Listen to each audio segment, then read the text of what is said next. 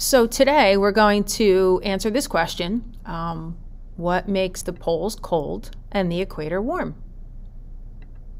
So the simple answer to the question that I posed about why the poles are cold and the equator is warm is because of the sun. All right, and this is a diagram straight from the Chapter 17 lecture from your textbook, and it shows why. It's due to the angle at which the sun hits the earth. All right, so if we take a look down here at the equator, the sunlight is directly overhead. So that means that the sun's rays hit the earth perpendicularly, in a perpendicular way. And you can see that here, okay?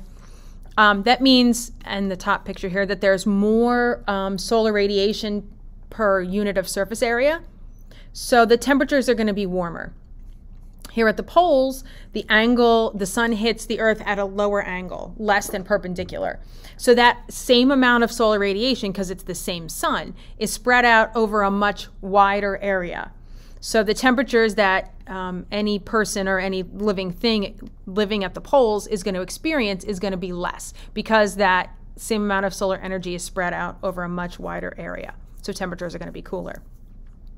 So the whole purpose of this video is for me to show you a demo that I do in class with a flashlight and the ceiling that really helps to solidify this experience. So I hope it helps.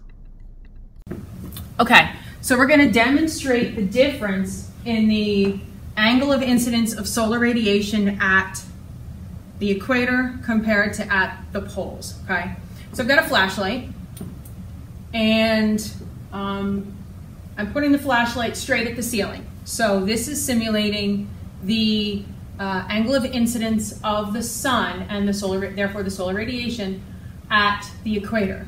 Okay, so at the equator, the sun's rays hit the surface of the earth perpendicular. So the rays are more direct, and the solar radiation is going to be greater, which is why the equator is warm. Okay, so I'm going to take a couple steps towards the, not too far. There we go. All right. Now I'm going to simulate the curvature of the Earth's surface. I can't curve the ceiling, so I'm going to curve the shape of the angle of the flashlight. So if I curve it, okay,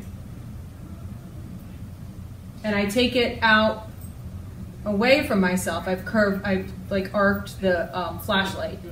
So what you see, it's the same flashlight, right? The same amount of solar radiation hitting, but that radiation is spread out over a much bigger area. This, if I were to measure the area that the light covers, as I move it towards the front of the room versus straight up over my head, it's a much wider area, okay?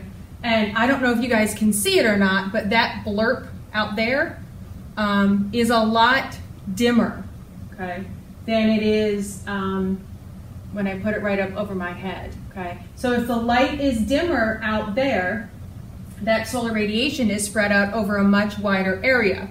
So if you're standing under any one of those spots, you're not going to be feeling as much solar radiation. So the temperatures that you feel are going to be colder, right? So that's the connection between the angle of incidence of solar radiation and temperature, which is a basic explanation for why the equator is warm and why the poles are cold.